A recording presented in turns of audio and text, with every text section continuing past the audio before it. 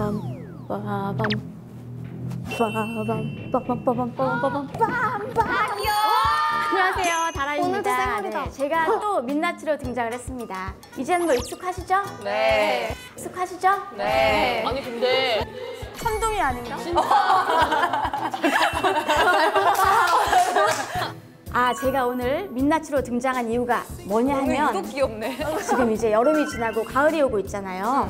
그래서 오늘 가을을 맞이하여 가을가을한 무드에 어울리는 메이크업에 도전을 해보려고 합니다. 도전! 미리미리 준비해야 되는 거 알죠? 네. 와, 역시 그윽한 메이크업인가? 네, 맞아? 분위기 있는? 맞습니다. 오, 기대된다. 2020년 트렌드 컬러가 뭔지 알고 계신가요? 뭐라고? 지숙 씨가 알 것 같은데 뭐라고요? 무지개색이요. 에이, 땡! 아유, You got the fire, 나의 가슴을 꽁꽁꽁. 바로 불에 타오르는 듯 강렬하고 진한 번트 컬러입니다. 여기 보시면은 지금 색깔이 하나같이 지금 자기 주장이 아주 뚜렷해요. 제가 2NE1 활동할 때는 이런 강한 컬러로 메이크업을 많이 했었는데요. 다양했죠. 무대 메이크업이니까. 우리 선배님. 길을 지나가도 아무도 시비 걸지 못하고 100% 환불받을 수 있는 그런 메이크업을 해보도록 하겠습니다. 환불 메이크업. 제가 기초까지는 끝낸 상태이기 때문에 피부 메이크업에 들어가 보도록 하겠습니다. 여름에서 가을로 넘어가는 간절기에 메이크업하기 더 힘들잖아요. 맞아. 모공은 모공대로 막 이렇게 늘어나 있고 건조해진 날씨 때문에 너무 들뜨고 무너지는 것 같아요. 유유. 완벽한 피부 표현을 위해서 프라이머를 써주도록 하겠습니다. 짜잔! 약간 꾸덕한 크림 타입인데요. 이렇게 바르면은 수수하고 아주 부드러워요. 저는 메이크업 할 때 피부 표현을 중요하게 생각하거든요. 일단 베이스가 이뻐야 그 위에 잘 올라가기 때문에. 맞아. 눈, 코, 입, 이목구비 아무리 잘해놔도 피부 무너지면. 베이스가 진짜 중요해요. 차이점을 보여드리기 위해서 제가 반만 발라볼게요. 유분기 많은 곳에 더 많이 발라줘도 좋다고 합니다. 프라이머를 생략하시는 분들도 많은데 제가 왜 프라이머를 꼭 써야 하는지를 보여드리겠습니다. 나도 생략하는데 잘. 한쪽만 발랐는데 어떤가요? 이렇게 지금 오른쪽만 발랐거든요. 약간 이 바른 데는 10대들의 그 뽀송뽀송하고 그냥 솜털 라인인 것 같은 그런 느낌이고 안 바른 쪽도 어려 보이긴 하는데 비포앤 애프터가 비교하기가 어려운 피부야. 워낙 좋으니까. 맞아, 그건 그래. 근데도 약간 더 어려 보이는 느낌은 있다. 저는 느껴지거든요. 이쪽이 완전 지금 뽀송뽀송한 게 느껴지는데 이렇게 모공을 싹 지워주니까 뭔가 더 매끈하고 탄력 있는 느낌 들거든요. 근데 이게 화면으로 티가 안 날 수가 있으니까 제가 손으로도 한번 보여드릴게요. 손금이 안 보여. 저거 보니까 알겠다. 주름까지 지워주네. 아니 저러면 팔자도 지워지는 거 아니에요? 그러니까 이래서 프라이머의 세계에 한번 빠지면 헤어나올 수가 없다고 하나 봐요. 보통 프라이머는 모공을 메꿔준다고만 생각을 하는데 이 아이는 동백꽃, 까멜리아 추출물이 들어있어서 모공 수축까지 시켜준다고 하네요. 일석이조죠? 이렇게 모공을 싹 지우고 메이크업을 시작해야 훨씬 더 오래 유지가 된다는 거 알고 계시죠? 그럼요! 보통 프라이머는 메이크업 전에만 사용을 해왔었는데요. 밤에 나이트 케어용으로 사용해도 된다고 해요. 히트입니다. 바르고 잔다고? 아니 그걸 왜 밤에 발라요? 지금 스튜디오에서 진짜야? 뭐 이러면서 놀라고 계신 것 같은데 맞아요. 네, 저희 메이크업 팀도 놀랬다고 합니다. 그랬다고 합니다. 약간 방부제 먹고 젊어졌다는 얘기 듣는 것처럼 약간 농담 같아. 되게 신기해요, 이거는 진짜. 밤에 뭔가 옷 입고 자는 느낌이잖아요, 지금. 그러니까. 그렇게 생각을 했는데 나이트 케어 제품으로도 만들어진 아이템이기 때문에 기초 마무리 단계에서 발라주면 모공 관리에 도움이 된대요. 우와. 그럼 밤에도 피부 좋아 보일 수 있는 거네? 그거 맞네. 좋다. 그러게요. 이 신혼부부들한테 좋겠네요. 네. 신혼부부들한테 좋겠네요. 아니 왜 아무 말도 안 하는데 좋겠어요. 영희 씨 너무 크게 들려요. 프라이머 하고 자세요.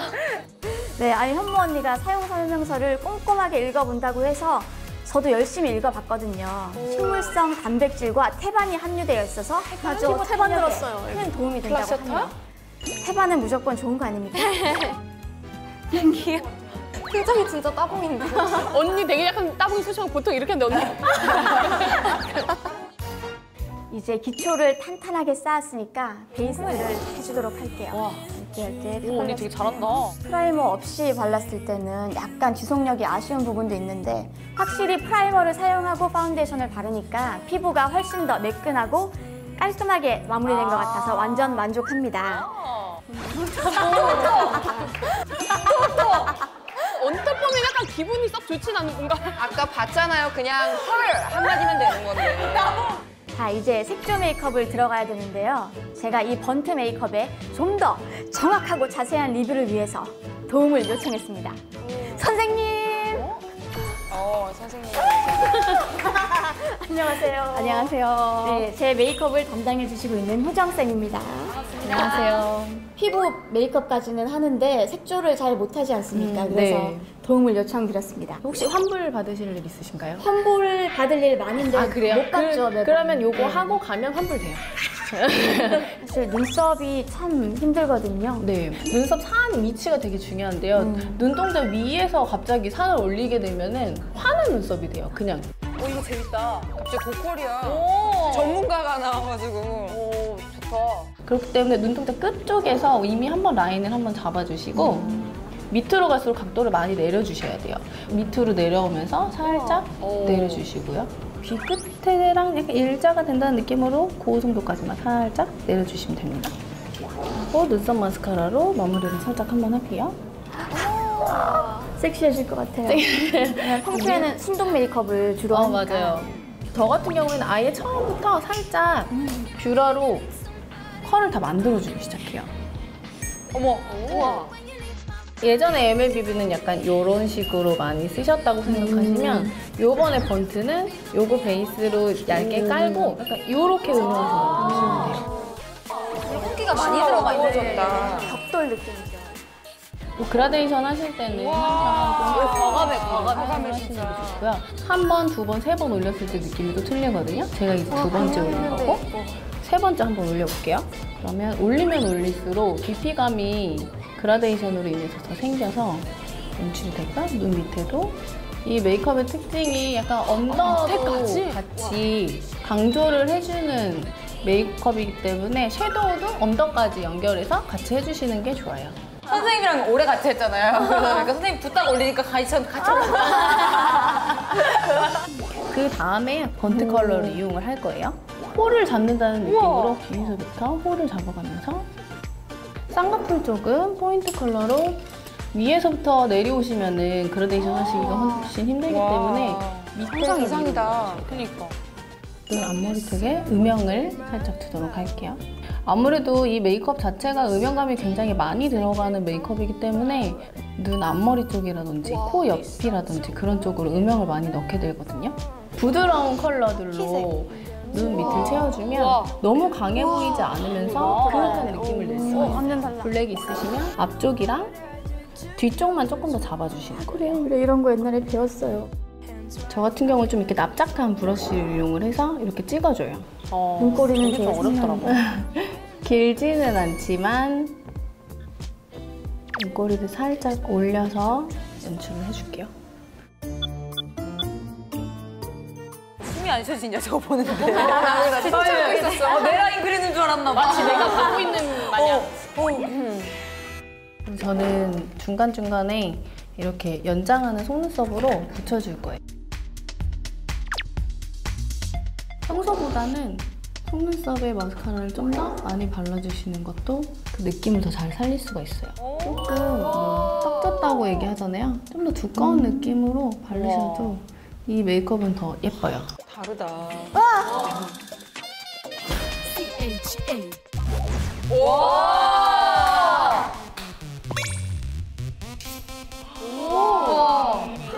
예쁘다. 샤방샤방한 것보다는 좀 더 시크한 느낌을 주도록 할게요. 광대 올려야 되나요, 이렇게? 아, 네. 광대보다 이렇게 해봐요. 이런 거는 치크도 이렇게 웃으면 안 된대요. 귀여우면 안 되기 때문에. 오히려 바람을. 외국인들처럼 여기 사선으로. 약간 외국 스타일. 샤방샤방한 거 할 때는 웃어보세요. 그래서 여기다 이렇게 해주시면 아, 맨날 이렇게 하는데. 네, 시크한 거 할 때는 그래서 이렇게 들어가는 부분에다가 살짝 내려서 이걸 몰랐지. 사이드부터 살짝 하시면서 너무 앞에까지 많이 오게 되면 과할 수 있거든요. 원래도 사실 피부가 좋기는 한데 오늘은 되게 더 짱짱하게 잘 먹은 느낌이 들어요. 프라이머하고 파운데이션까지는 직접 했습니다. 아주 잘했어요. 아니 근데 진짜 쫀쫀하게 먹었어요. 이마 보면 지금 광이 나요. 짱 먹어가지고. 립을 발라줄 건데요. 이렇게 립 너무 피부만 전체적으로 다 바르길 좀 어려우실 수 있으니까 어느 정도 가이드를 잡아놓고 너무 이쁘다. 이렇게 아웃컵으로 그리면 좀 볼륨감이 있으면서 글램하게 연출하실 수 있을 것 같아요. 자, 다라 씨 이제 메이크업이 끝났습니다. 비슷하고 가을가을한 그런 느낌의 메이크업이 완성된 것 같네요. 100% 환불 받을 수 있을 것 같은데요, 지금. 증정품까지 받을 것 같은데. 이것도 좀 챙겨가세요. 기차반도.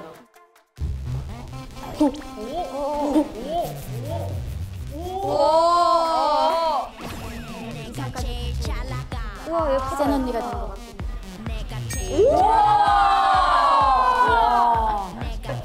야, 우와.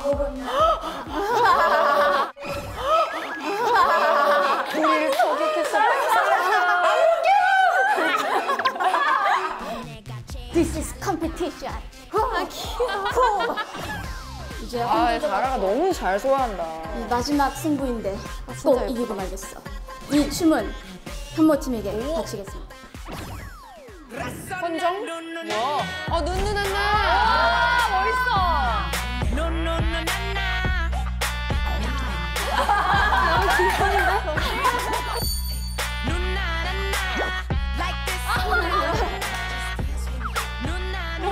팔로우미 리뷰. 되게 진짜 섹시하고 무서움과 귀여움이 공존하니까 참 묘하네요.